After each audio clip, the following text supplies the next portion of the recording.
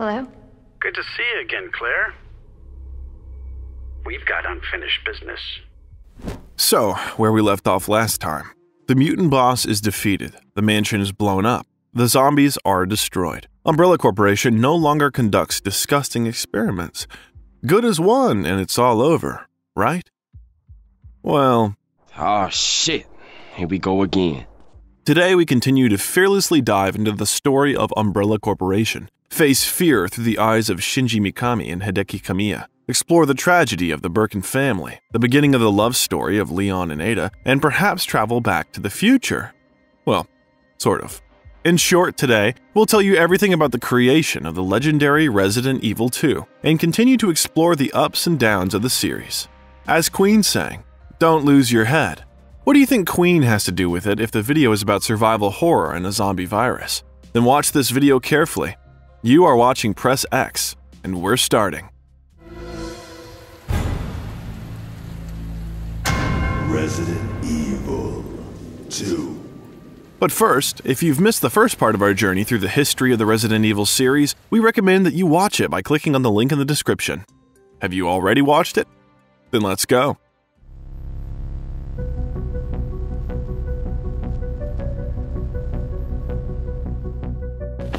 Even during the development of the original Resident Evil, Capcom's planning manager Yoshiki Okamoto offered to make a sequel. Yoshiki Okamoto is a well-known name in Japanese culture as he joined the company as a game designer at the same time as Takuro Fujiwara, although they were both invited to join the team by different people. Since then, they've occasionally worked together on projects, most notably Resident Evil. And besides, Okamoto produced the future film adaptation of the game and the continuation of the series, but let's drop that for now. In 1996, he offered to make a spin-off of Biohazard Dash, also known as Resident Evil Dash. The action would take place 3 years after the events of the first game on the site of the destroyed Spencer Mansion. The idea remained just an idea, and the studio decided to start developing a full-fledged sequel. After the success of the game's first part, Capcom faced a challenge to make the sequel more successful and not lose fans. Development started immediately after the release of Resident Evil 1, but the team lost its mastermind and mentor. Takuro Fujiwara decided not to stay in the company and, despite the achieved success, went to develop other unique projects, like the beat-em-up hack-and-slash Mad World or new parts of the Ghosts and Goblins series Ultimate Ghosts and Goblins and Ghosts and Goblins Resurrection. Shinji Mikami, who had proven his professional abilities, was given the position of producer, and Hideki Kamiya, who was a talented system planner of the original and trusty person, was appointed as the new game's director. The game was planned to be released in March of next year, and there was plenty of time. Only Hideki Kamiya was not a horror fan and gradually began to take the project into the action genre. In general, today, Kamiya has created his own image of a tough nut who can be rude or even ban an unwanted user on Twitter. However, you should understand that this is only an image, and in fact, he is a very cheerful and pleasant person to talk to. He is a game designer who can happily come on stream and talk about some of the game's bugs or difficulties during its creation. So the legend of this man will be revealed in today's video. The plot should not have been much different, but should have followed the original game. The action took place 2 months after the events of the first part. Quote, "A certain virus infects all the inhabitants of Raccoon City. A zombie invasion occurs, but this time the Umbrella Corporation was allegedly already closed for conducting its illegal experiments. Well, in order for the player to continue to be in the same tension and atmosphere of fear during the passing as in Resident Evil 1, the developers decided to replace the already experienced fighters Jill Valentine and Chris Redfield with those who were still green, who had not swallowed up the ground, who had not smelled gunpowder. Young police recruit Leon Kennedy and college student Elsa Walker, a motorcycle racer whose hometown was Raccoon City. Well, you know those motorcycle racers.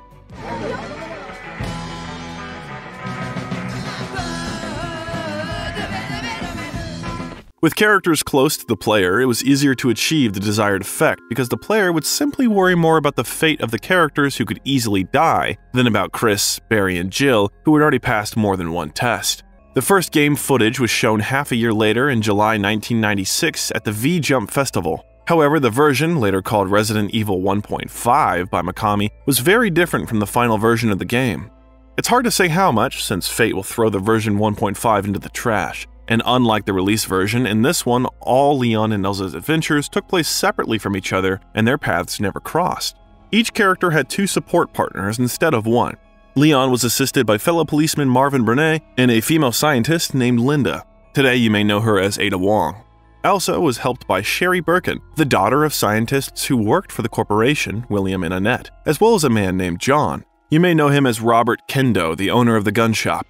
It seems that if Walter White had been hiding from justice in the world of Resident Evil and not Breaking Bad, he would have changed his name to Mr. Lambert already in the first season and drove off to New Hampshire. So, where were we? The number of simultaneous opponents on the screen has been increased to 7 by reducing the number of polygons. The police station was bigger in the second part of the game and also with a more modern and realistic design, and the player had more encounters with surviving and infected police officers such as Leon's immediate superior, Officer Roy. Player characters could use items such as protective clothing to enhance their defenses and be able to carry more items, and character models changed depending on costumes and damage received from enemies. All of this individually sounded very good, but when the studio had 3 months left before the game's release, they put everything together and Mikami was in despair. The gameplay and rooms were boring. The graphics design, which the developers focused on, wasn't good enough, and as a result, the game was cancelled, literally throwing away the version at the 70% stage of completion. More precisely, they didn't throw it away, but made another game using the engine of this version, the Japanese samurai action game Onimusha Warlords. To be fair, it's worth saying that in 2013, a build of Resident Evil 1.5 was posted online, and fans began to work on their own to finish the raw alpha version into a full game, translated it into English, and today you can still play it.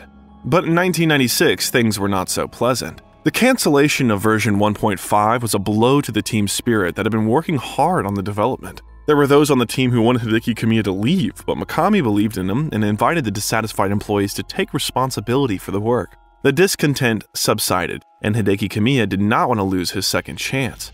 Production was restarted. Development was carried out by a team of 30 people supervised by Hideki Kamiya. Half of the team had already worked on the first part, and the second half was freshly hired to strengthen the team. Mikami was afraid of becoming a hostage to the genre and did not want to re-release the same game for years, so he planned to end the series with Resident Evil 2. The plot was completely final and did not allow creating a sequel, which in turn did not please the manager of the planning department, Yoshiki Okamoto. Okamoto offered to turn Resident Evil into a never-ending media franchise, which is what ultimately happened. This way they could tell unrelated stories with common elements forever. Therefore, during the period when the team made no progress in rewriting the script, Yoshiki Okamoto hired famous professional screenwriter Noboru Sugimura for the project, who was delighted with the plot of the first game. Initially, he simply advised Shinji Mikami and his team. However, Sugimura did not like what the scriptwriters of the future game were writing. Mikami and Sugimura talked informally, and then Mikami persuaded Sugimura to personally write the entire script for Resident Evil 2.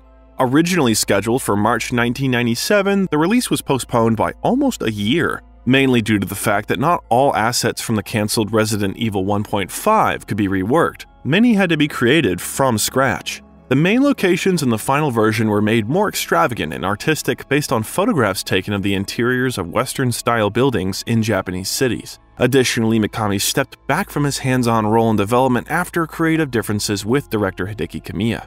There were a number of changes to Sugimura's rewrite of the game's script. For example, one of the fundamental plot modifications was the replacement of Elsa Walker by Chris's sister, Claire Redfield, to create a connection to the story from the first game. The protagonists, instead of the visible injuries on the character model, began to simply limp if they received significant damage. Besides that, individual storylines of the main characters from the version 1.5 were combined into a single story.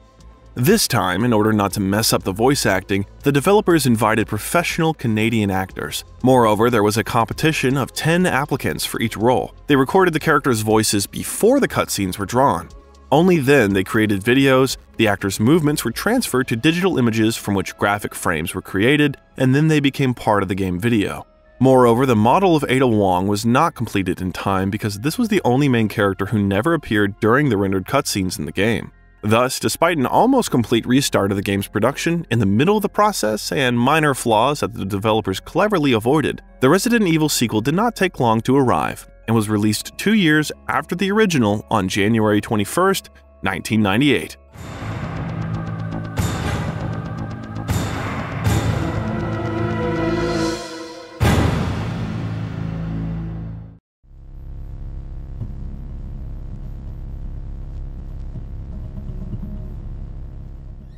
2 months have passed since the sad events in Raccoon City, or rather in the Spencer Mansion on the outskirts of the city. The T-virus, developed in an underground laboratory of the Umbrella Corporation, got out and began to quietly spread throughout the American Midwest, turning people into zombies. As we said in the previous video, survivors Jill, Chris, and Rebecca Chambers tried to initiate a police investigation into the actions of the Umbrella Corporation.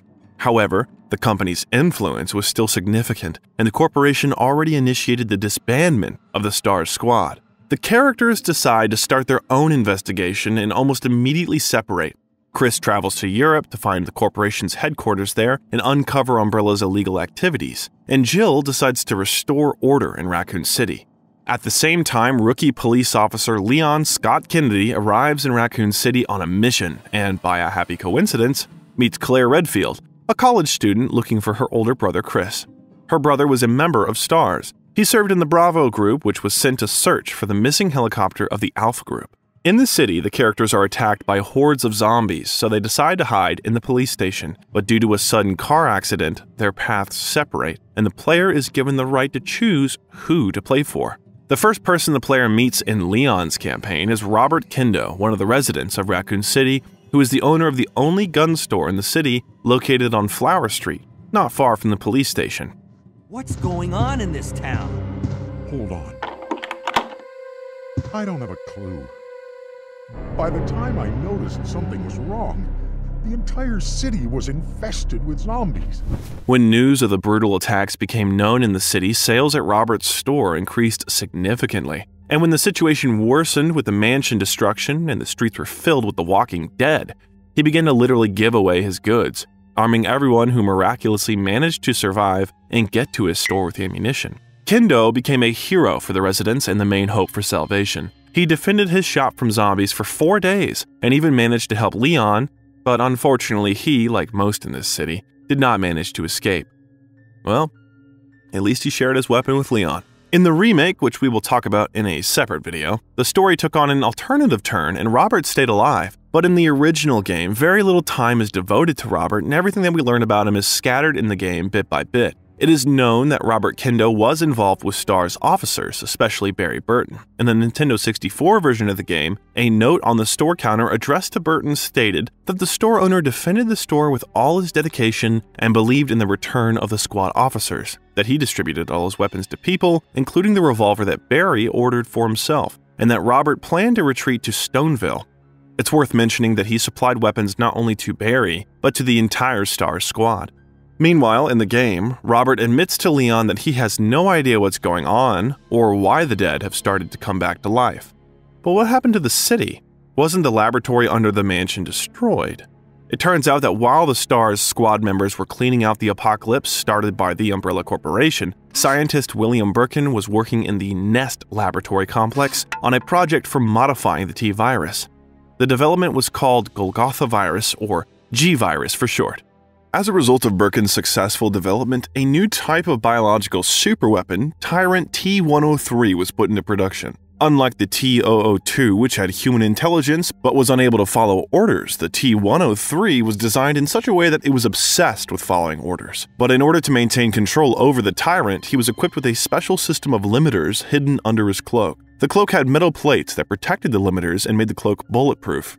And thanks to the limiters, the Tyrant was protected from mutations. In fact, if the limiters were destroyed, the T-03 turned into the form of a super tyrant. Its skin became stronger, its heart enlarged and came out. Huge claws grew on its hands, and its regeneration abilities made it possible to regenerate even severe wounds. You wouldn't wish anyone to meet him. The scientists wanted to sabotage the project and run away with all the developments in order to sell them to the US Army, but Umbrella Corporation wasn't just a pharmaceutical company.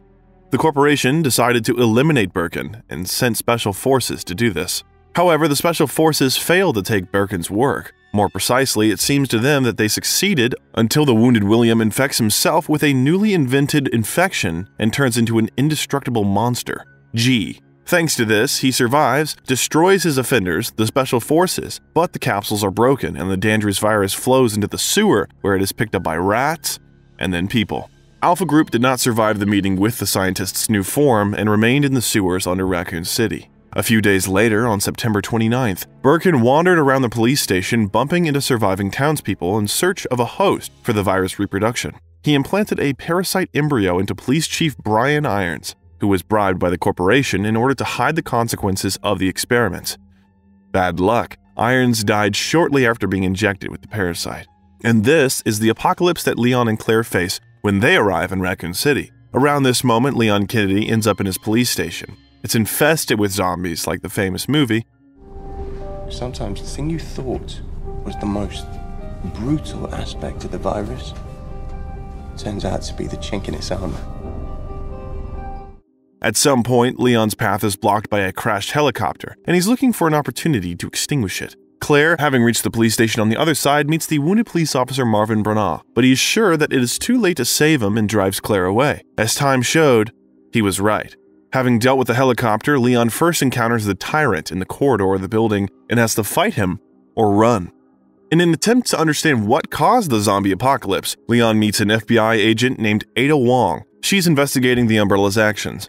Going down into the city sewer, they accidentally meet Annette, William Birkin's wife. After talking with her, Leon and Ada Wong go to the underground complex to pick up a T-virus sample as evidence of the corporation's illegal activities.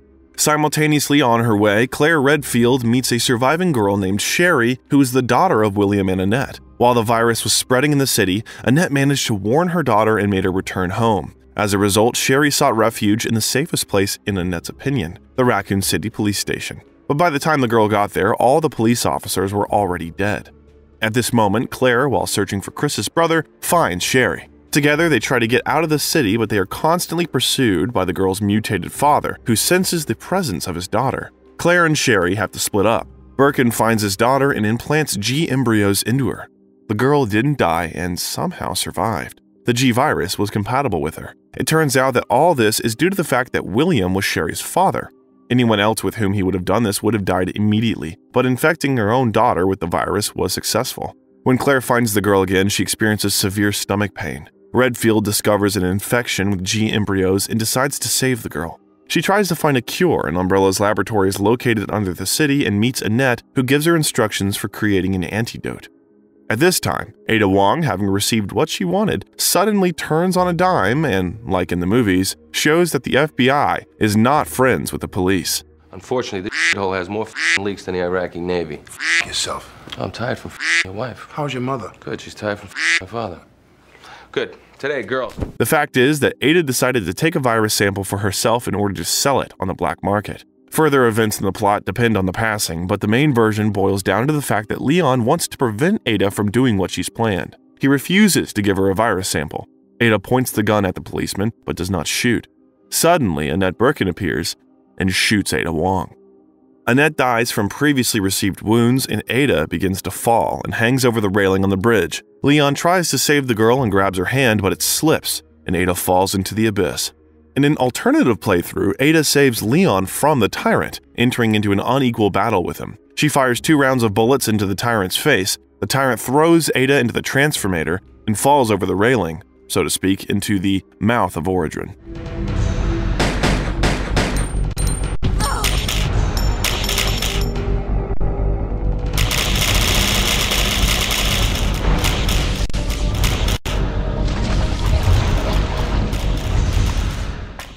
As a result, Ada, dying, confesses her feelings to Leon, but the self-destruction system is launched in the laboratory and Leon can't stay. He kisses the girl one last time and says goodbye to her, shouting her name loudly. Here, for everyone who doesn't know yet, it's worth mentioning that it is in the second part of the game that Ada Wong first appears in the Resident Evil series, and she and Leon begin a love affair. That's why Ada did not shoot Leon, and he wanted to save her for a reason. Despite the fact that Ada in the story is a real traitor, she and Leon develop a special relationship of mutual assistance and care. This love will continue between the characters in future parts of the series because, in fact, soon, at the end of Resident Evil 2, it will become known that Ada still managed to survive. Meanwhile, Annette tries to escape, but this party is joined by... that is, William Birkin, and he kills his wife. Meanwhile, Claire creates a vaccine and injects it into Sherry. The girl is saved. After this, Leon, Claire, and Sherry try to escape from the G monster pursuing them and get out of the laboratory since the self-destruct system has already been launched in it. To do this, they are preparing a train for launch and are about to leave the laboratory on it when a mutated super tyrant suddenly appears. Leon can't defeat him, but Ada, who at this moment is already considered dead, appears unexpectedly and brings the player a flare gun and disappears again. Well, what's wrong with these women? Having dealt with the tyrant, the characters jump onto the train. Birkin, who is completely mutated into a toothy anus, is not far behind. He attacks the train and during the battle with the main characters, climbs inside the carriage. Finally, the laboratory explodes and kills Birkin, and the heroes escape by getting out of the tunnel in time. After that, Sherry was placed under close surveillance by the American government as this was the first time she was infected with the G virus, after which the human body remained normal. The government decided to keep the girl in isolation since no one knew what a person infected with the G virus was capable of. The plot of the second game was coming to an end on this point, but it is worth saying that in the 2019 remake it was refreshed. In some places it was made more logical and more connected to the general chronology of the series events already released at that time. But in some ways, the plot of the original second part was much better than the remake. From only Chris's diary in the Star's office, the player could find out that Chris tried to reach the public, literally shouted to everyone about the experiments of the Umbrella Corporation and the virus in Spencer's mansion, but the boss interfered with his plans and, quote, turned a deaf ear and a blind eye. Considering that Umbrella provided about half of the jobs in all of Raccoon City, everyone ignored their activities. In the same diary, it was said that Chris spoke with Barry and Jill and left for Europe, where the Umbrella Corporation was developing an even more dangerous weapon than the T-virus. And he decided not to say anything to his sister because, quote, it was needed so as not to expose her to danger. And as Claire leaves the Star's office, a fax addressed to Chris arrives at the last minute. The fax contained the first result of an internal investigation into the activities of the Umbrella Corporation and Brian Irons, who covered up the corporation. This was not the case in the remake, but we will talk about it in a special, separate video. So hit the like button if you're waiting for it to come out. In short, it was Irons who sabotaged the activities of the city police and instead of working, was engaged in collecting strange paintings that could be found in the area. But if you played the game, you know what a sad end awaits this character. Irons tries to shoot Claire, but a parasite that sits in his body hatches from the chief of police, tearing him apart in front of Claire's eyes. Irons is killed by a mutant G virus, the development of which he essentially has been hiding from the public. This is karma in action. The secondary character, Ada Wong, will still appear in the next parts of the series. The developers will make her the main character, but we'll talk about it next time. In the meantime, it's time to figure out what was inside the game and how it technically differed from the already beautiful and fresh original.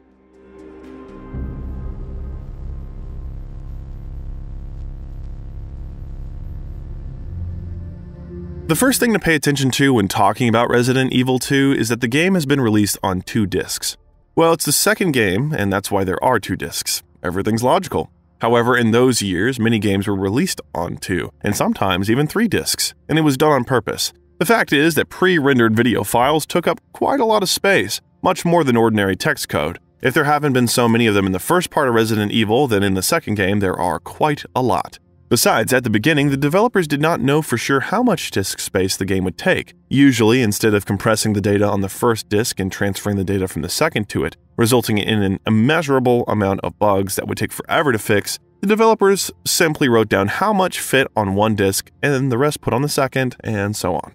But in the case of Resident Evil 2, everything was even more interesting. The developers divided Leon's campaign and Claire's campaign into different discs, and according to rumors, this happened due to a stupid mistake, when someone from the developers overestimated how much disk space the game's sound will actually take up, and until the last moment the game was supposed to be released on one disc until Capcom was faced with a choice. Allocate an additional budget to correct the error of an already very expensive game, or just make another disc. As a result, the player received 2 discs that had to be changed to go through each scenario once again as another character.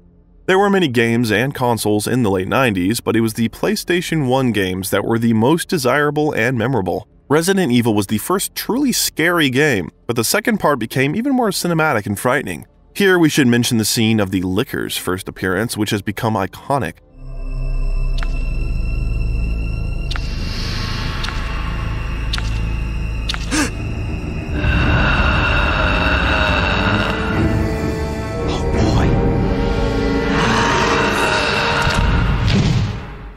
Today, it can be said that Resident Evil 2 was one of the best games on the PlayStation 1. The main game concept remained very similar to the first part. Survival in narrow spaces, exploring a fictional city, solving puzzles, and fighting terrible enemies from time to time. In the inventory, it was possible to check the character's state of health, change or reload weapons, craft medicine from the grass found in the area, and not only there, and carry various quest items. Healers, by the way, as in the first part of the game, were created from 3 colors of local grass: red, green, and blue, and the grass turned into powder when mixed in the inventory. Green was healing properties, even against viruses, and accelerates regeneration, while blue neutralizes toxins. Red herbs have no effect alone, but when combined, they enhance the effects of green and blue ones. Weapon cartridges were created using the same principle. You had to think about which weapon to mix gunpowder for, because it was impossible to take all these and other quest items with you. Space in the inventory, as in the first part, was limited to 6 cells, with the possibility of expanding the inventory during the game. But the player had to constantly think in advance what to take with them and what to put in a box for storage. Saving was as difficult as in the original. The player first had to find the copy tape for the typewriter, then find a place under it in the inventory and get to the save area with the typewriter on the table. It was impossible to simply click quick save in the middle of a level, as many games allow today. Fortunately, at least the Tyrant does not pull you out of the safe room, as in the 2019 remake.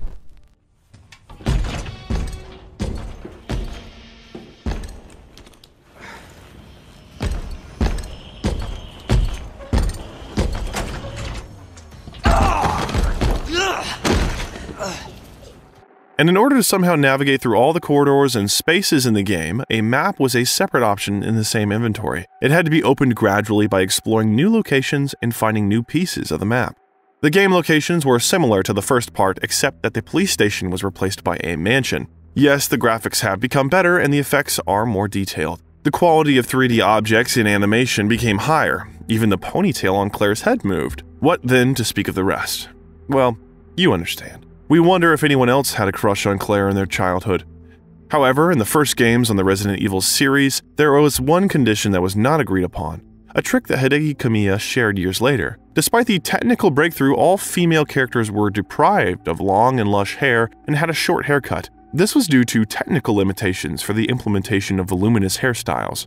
The environment was created on SGI O2 computers, and each background took 2 or even 3 weeks to render. Although the number of polygons on the characters decreased to 450, the models remained relatively well detailed. The only thing was that the characters were forced to slowly limp after heavy damage instead of receiving visible wounds on the body. However, some technical limitations of the console did not allow the developers to go wild. Besides, sometimes on old screens, the walls on the way to the laboratory could merge, and so that the player knew about the turn ahead of them and not a dead end. The inscriptions septic pool were added to the walls. The game became more dynamic, and fighting with opponents turned out to be more interesting. If you don't mind the fact that fighting zombies begins from the very beginning of the game, if in the first part the player could get a little familiar with the controls before the first encounter with zombies, then here, without any explanation from the developers, the player had to immediately move his feet and dodge enemies. You did not have time to understand how to shoot and where to run. You would be eaten.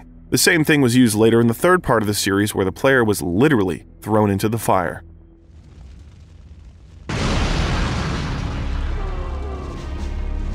The previously mentioned wounded system, if your character was wounded, he began to limp and hold onto his side, did not apply only to game characters. Even zombies received damage and could now attack being only the better half of themselves, or with no head at all. And they could also overcome ledges, descend from heights, and take a lying position when they got tired of crawling, like drunks on payday. You probably remember from the previous video that the problem of game loading was overcome by the door animation, which became iconic and was preserved in the continuation of the series. This was done because the operating memory of the console was not enough to store more than one room at the same time. So, in Resident Evil 2, besides doors, this problem with loading was also solved by the animation of zombies crawling into the window. But the one who crawled on the ceiling was really scary. It was a completely new opponent for the entire future series of the Resident Evil, added for the first time precisely in the second part. Lickers were mutated zombies that appeared as a result of consuming a large amount of biomass to maintain metabolism. Lickers were distinguished by their large open brain, the absence of skin and eyes, and were also known for their extreme sensitivity to sounds and their long tongues. It was not the best idea to engage this handsome man in battle. He could take quite a lot of bullets. But if the player was patient and clever enough, He was lucky because lickers were completely blind and you could simply run away from them. To do this, it was enough to stop in front of him and wait for him to calm down. Besides the graphics, one of the most important new features to look out for in the 1998 game is the zapping system. The system was partly inspired by the film Back to the Future Part 2, a sequel to the time travel film that offered an alternative take on the original story. So what is zapping? In essence, this is a plot system consisting of scenarios A and B, where some decisions of the player in scenario A could affect further events in the related scenario B and the passing of the second character. Yes, this time passing as Leon and Claire was interconnected and their paths developed simultaneously. That is, after completing the game as Leon, the game automatically offered to load the continuation script for Claire. It started from the beginning but developed differently. You met other characters, completed other quests, and saw the events of Leon's story campaign a bit from the other side, and the actions and decisions in passing as the first character affected the passing as the second one. That is, monsters not killed earlier could be seen in the scenario of the second character. At the same time, even items and keys found in the campaigns of both characters were in different places to diversify and complicate the game. And the most important thing is that after completing the game, you could do the same thing but on the contrary. Start playing as Claire and finish as Leon. At the same time, the plot deferred by almost half. That is, to play the game completely for 100%, you had to play it 4 times. There are very many secrets in the game. I look forward to having the extra game being discovered by the players. The time needed to implement depends on the individual, but if you play it for the first time, it may take around 10 hours to clear one version. There is only one path for each version. Shinji Mikami.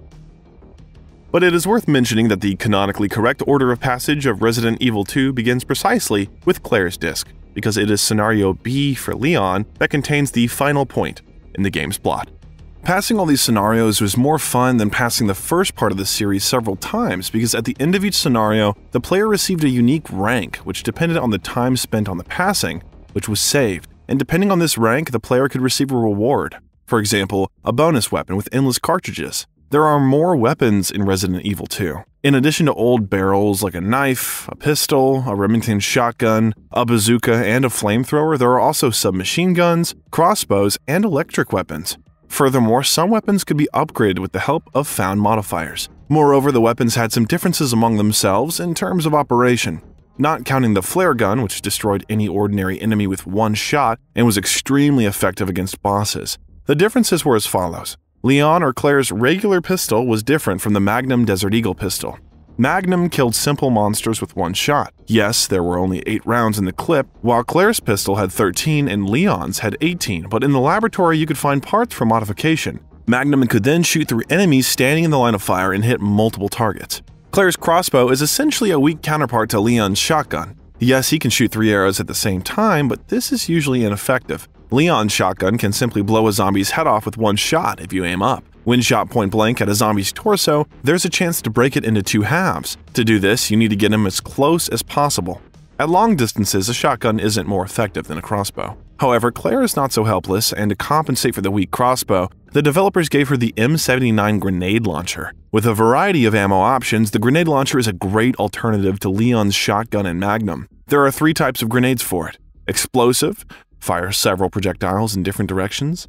Acid, the most powerful, kills dangerous enemies with one shot. And incendiary, sets enemies on fire, effective against plants, spiders, and moths. Claire also has an electric gun, the Umbrella Incorporated Spark Shot, a fairly powerful weapon that shoots electrical discharges that throw enemies back a distance. And Leon, at the same time, boasts a flamethrower, but this feature is no longer new. Well, we probably can't help but mention the Gatling machine gun. This is no longer an Ingram Sudden machine gun, the power of which is approximately equal to that of a pistol, and only its high rate of fire makes it dangerous for enemies. The Gatling is a powerful, rapid-fire machine gun. The only downside is that it takes a while to spin up before it starts firing. It is available to both characters, like the flare gun, but you can get it with endless ammunition only if you complete the scenarios in less than 2.5 hours, having received at least rank B. If you get A, don't worry. You'll just have to run around with a flare gun. There were 4 bosses in the second part of the game. A G-Parasite's larva, a giant alligator that replaced the sharks from the first part, the already mentioned scientist William Birkin, who replaced himself by the end of the game and finally mutated. You can't even imagine what kind of monster Leon has to fight on the train at the very end of the game. It's as if Howard Phillips Lovecraft invented this freak. Nevertheless, when the train self-destructs, Birkin finally dies. And the fourth boss in the game was an improved version of the tyrant who literally fell on the player from the sky.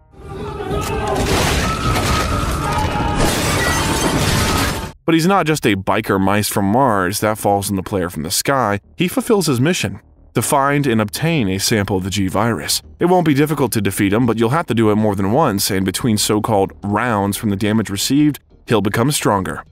Among the interesting characters, it is worth noting Birkin's daughter Sherry, who appears in the plot. In her medallion, the girl carries the virus sample that the tyrant is looking for, and in one of the likely scenarios, Claire will have the opportunity to save Sherry from the infection injected into her body by her selfish father. You can even play as a girl for a little while, but not as long as with the main characters. Also, playing as Claire, you can meet the same police chief who's cooperating with the Umbrella Corporation. It's not difficult to recognize him. He sits in his office with the body of the mayor's daughter on the table and is thinking about whether to put a bullet in her head because soon she will become a zombie. Well, dude, are you happy with what you've done to your city? In order not to go into details, let's mention briefly, the boss was in complete despair. It was he who killed all the surviving cops, he blocked all exits from the city, and he was hunting for the mayor's daughter, and his recent target was Sherry. Well, in short, he was completely out of his mind.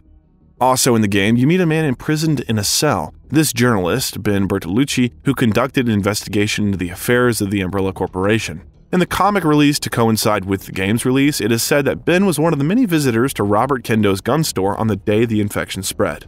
In general, it is worth noting that there are really a lot of characters in the game, both main and secondary, which is why it's quite difficult to talk about all the plot twists of the game in the format of one video. The soundtrack in the game was simply great. Composer Masami Ueda remained one of the three composers of the original Resident Evil. Makoto Tomozawa and Akira Kaida, who helped him write the soundtrack for the first game, did not return to work on the series, and Masami will work on music for both the next part and for what will later turn into Devil May Cry. By the way, if you want us to tell the story of another legendary series of Hideki Kamiya, write in the comments. We will be happy to tell you about the fate of Leon/Dante and the birth of Devil May Cry. In short, after Masami was left alone, his role as lead composer turned into just composer. Another composer, Shusaku Uchiyama, was assigned to help him. He took piano lessons from a young age and even briefly played in an R&B band, and in 1995, Capcom hired him to compose the music for Mega Man 8. After that, he moved on to the Resident Evil development team.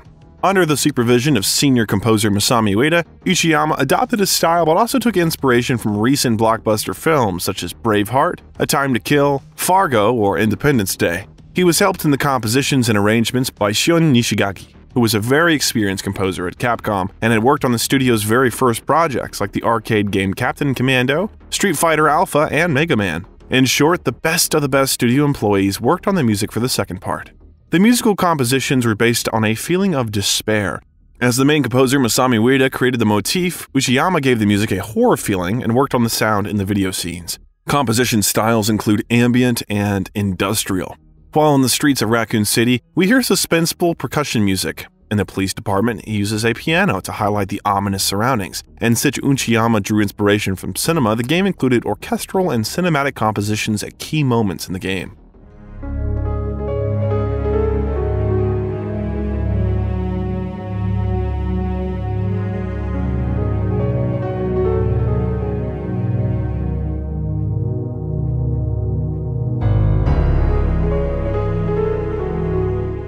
This music from the save room still caresses the ears of fans of the series, causing a feeling of security.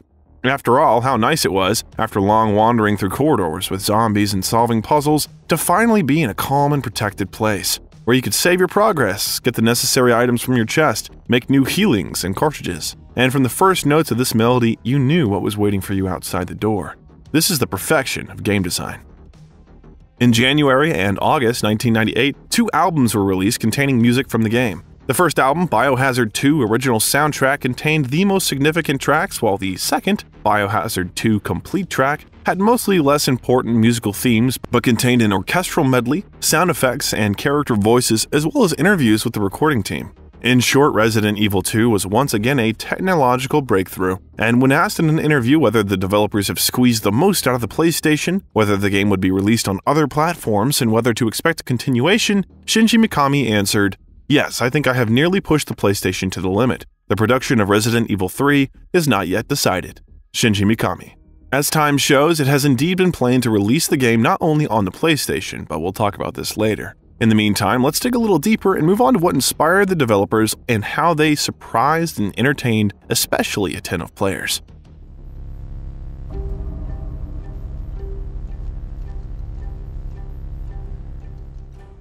As in the first part, this time the developers again filled the game with various references to the horror classics. For example, you can find an almost imperceptible inscription Red Rum on one of the doors, referring to The Shining, directed by Stanley Kubrick. By the way, remember we said that the idea of parallel scenarios was inspired by the movie Back to the Future 2? So, the developers made a reference to the film by placing a car similar to the DeLorean in Scenario B. There was also another reference in the game, in the form of a car familiar to most, a broken yellow light green Mini which Mr. Bean drove in another film. Furthermore, on the street, one can walk through a basketball court where on the wall you can see graffiti with large letters above the rim. Apparently, it refers the player to the 1994 sports crime drama of the same name starring Tupac Shakur. On the wall opposite above the rim is the inscription Blood on the Dance Floor, which is the title of the 1997 Michael Jackson album. Well, the inscription on the wall with the exit from the basketball court read, "This too shall pass." This Persian proverb is very famous and popular in the world, reflecting the temporary nature or ephemeral nature of the human condition. Neither the bad nor the good moments in life last forever. After all, everything passes, and this too will pass, the developers wanted to tell the players. And in a small alley where the player is attacked by a couple of dogs, you could stand near the sewer hatch in a certain way so that the camera moves away, take out a shotgun, and shoot at the screen. At some point, traces appeared on it from getting into the glass, such a simple breaking of the fourth wall from the developers. During the opening sequence, we see a gas station with a canister with the Texaco logo on it, which is a reference to the real-life fuel company Texaco, the largest oil and gas corporation in the United States. What are you hinting at, Capcom? The same logo appears a little later on a pole behind the truck. You can also notice the license plate on Leon's police car when he and Claire get in. The number 022297 is likely a reference to the start of work on the second part of the game, after the cancellation of the release of Resident Evil 1.5 on February 22nd, 1997. Have you seen this tailor shop from the beginning of the game with the sign Arucus? If you read its name backwards, it reads Sakura, which is the name of a popular character from another studio franchise, Street Fighter. On the back of Claire's jacket is an angel with the words Made in Heaven, a reference to the rock band Queen. Before the game's release in 1995, the band released an album of the same name, which was the last in the band's history recorded with Freddie Mercury and was posthumous. Obviously, that's how the developers tried to pay tribute to the great performer, and at the same time show the character's nature and personal interests. But the most nostalgically pleasing place in the game was the Star's office. All Resident Evil fans were delighted with this room because it had many references to the first game, although some were not so easy to find. For example, a photo of Rebecca on the table of the traitor Wesker could be found only with 50 clicks. Don't think that's a mistake. Not at all, but a kind of joke from the developers. For the photo to work, you had to click in a specific place and as if you really needed it. Also, if in the first scenario you play on normal difficulty at least, you can get a special key to the locker room with bonus costumes. To do this, you need to get to the police station without picking up a single item. Next, in the lobby of the police station near the computer, pick up cartridges for a pistol, leave the police station, go down the stairs, and meet an old friend. Brad Vickers, the helicopter pilot from the first part of the game. Brad Vickers' zombie in camouflage pants and a yellow jacket. If you kill the zombie, which will take about 30 hits, then after searching it, you can take a key from its corpse that opens a container in a dark room with alternative costumes. For Leon, it was a biker jacket with a skull and jeans, or military green pants with a blue t-shirt and a policeman's cap. He also got the opportunity to aim and shoot with one hand. Claire received only one additional costume, a denim jacket with flames. But in addition to this, she also received a bonus weapon, a Colt with a high fire rate. The developers will show the death of Brad Vickers to fans of the series in the third part. For now, we can only say that a new special enemy will be to blame for this, not you. Even though the player shoots him, something else kills the guy.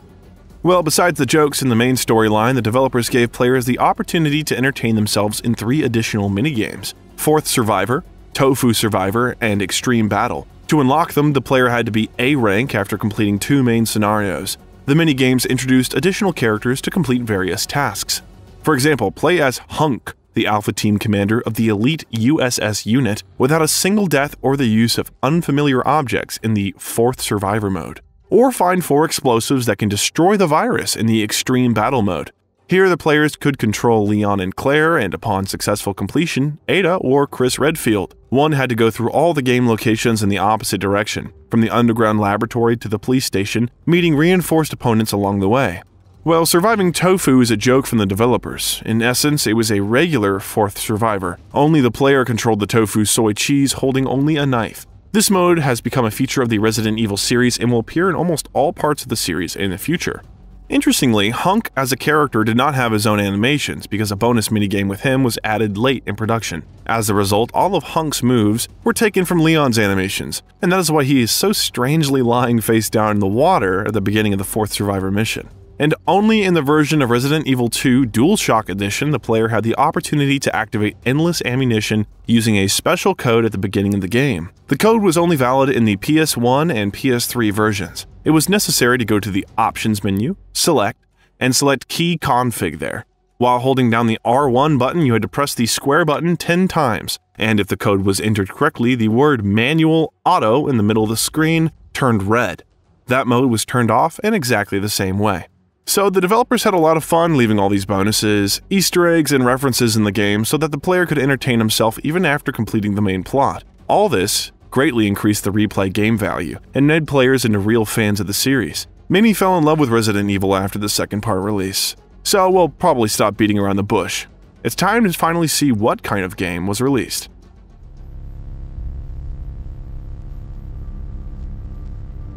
On January 21st, 1998, Resident Evil 2 was released on PlayStation. Critics' scores were off the charts. 9 out of 10, 9.5. Medic scores reached 90, and the average aggregate score on game rankings was 93%. The game was praised for literally everything. The only criticism was the inventory system, which made the player regularly place and remove items from rarely accessible boxes.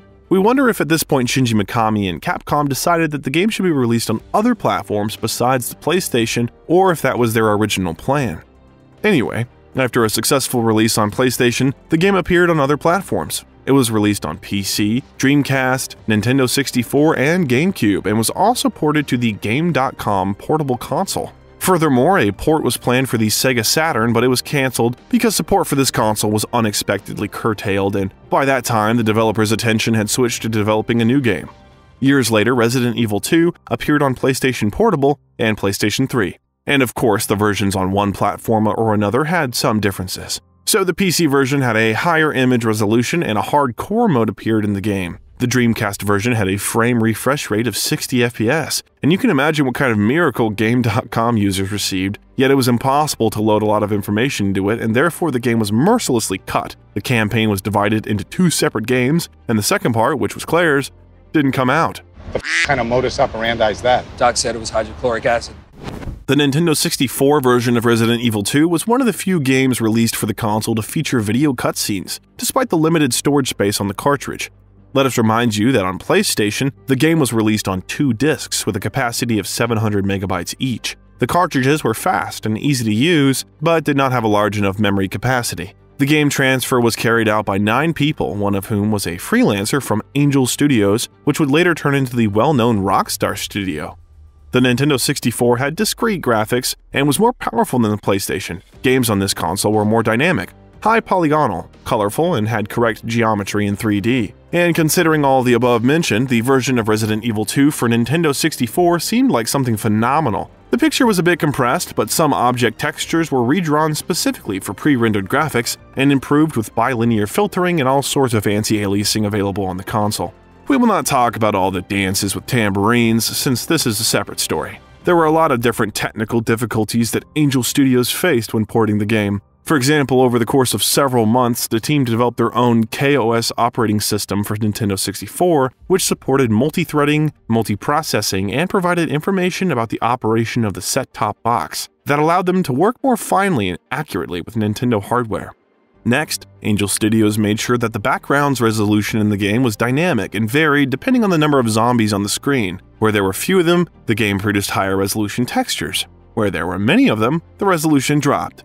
Anyway, in battle, no one paid attention to the background's quality, and resources were saved. Only 24 megabytes were allocated for the intro video. The rest was taken up by game files, and in order to fit them without cutting the bitrate and picture quality, the developers converted the frames from the RGB color space to YCBCR. That is, if previously the pixel color corresponded to a mixture of red, green, and blue in the range from 0 to 255, now in YCBCR the pixel color depended on its brightness, and so that the video does not lose the number of frames but weighs less, the developers cut out some intermediate frames from it and connected the remaining ones using interpolation. If you take the first frame and superimpose a third one on top of it, then when they're played quickly, a second one seems to form in motion. Thus, the video bitrate remained equal to 30 but weighed like 15-bit. Only the Nintendo 64 did not know how to decode video, and for this it was necessary to again look for workarounds.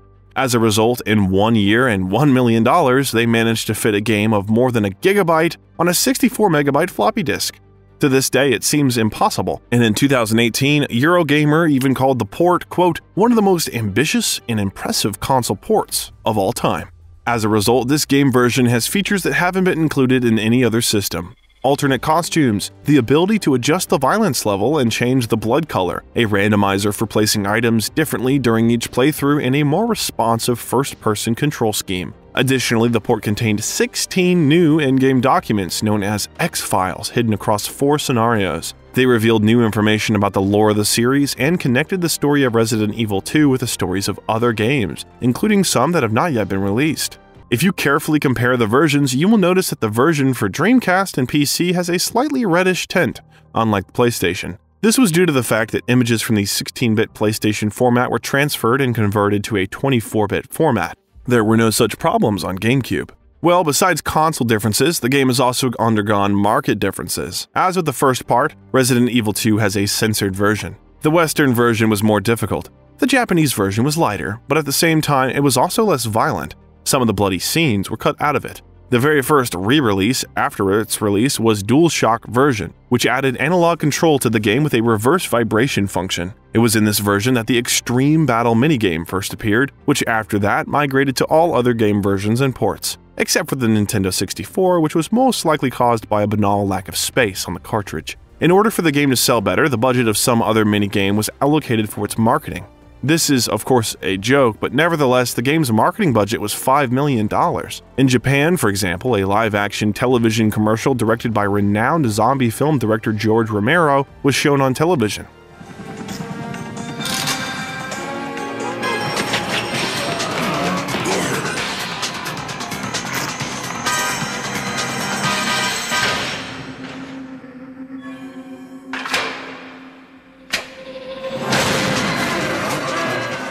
Biohazad 2. The commercial was filmed in Los Angeles' Lincoln Heights Jail, starring Brad Renfro as Leon Kennedy and Adrienne France as Claire Redfield, and featuring them battling a horde of zombies at the Raccoon City Police Station. George was a big fan and pioneer of the horror genre.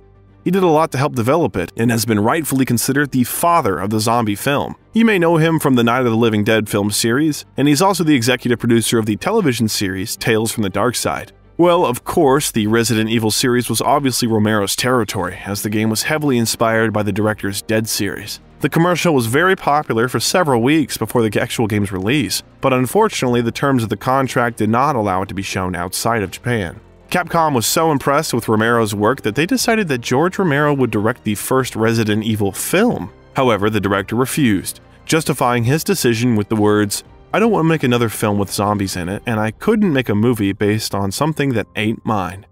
George Romero. A few years later, he reconsidered his decision and still wrote the script for the first film, but now Capcom turned the director down, preferring Paul W.S. Anderson's version. By the way, write in the comments whether we should make a separate video on all the film adaptations of the game. Resident Evil 2 formed the basis for several licensed sequels and additions. Ted Adams and Chris Oprisco freely adapted the game for the comic book Raccoon City, R.I.P., and A New Chapter of Evil, which were released in the first and second editions of Resident Evil, the official comic book magazine, in March and June 1998.